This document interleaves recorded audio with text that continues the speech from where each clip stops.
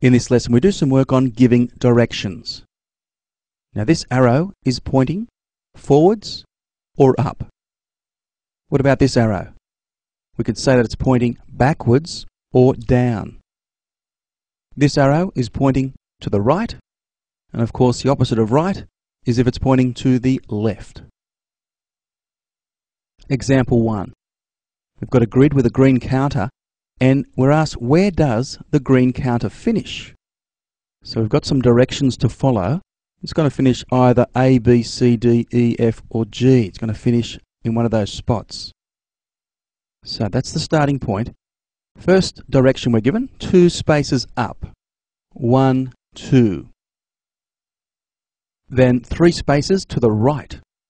1, 2, 3. Then 3 spaces up. 1, 2, 3. Then 2 spaces to the left. 1, 2.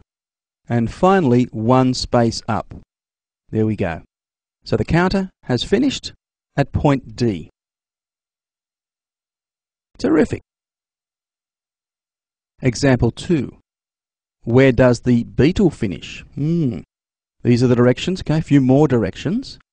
And the beetle is actually facing a direction. Okay, so let's see a little bit different here. A, B, C, D, E, F, or G. It's going to finish on one of those.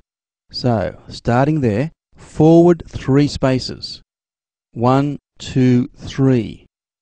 And then the beetle turns right. Okay, watch the beetle turn right.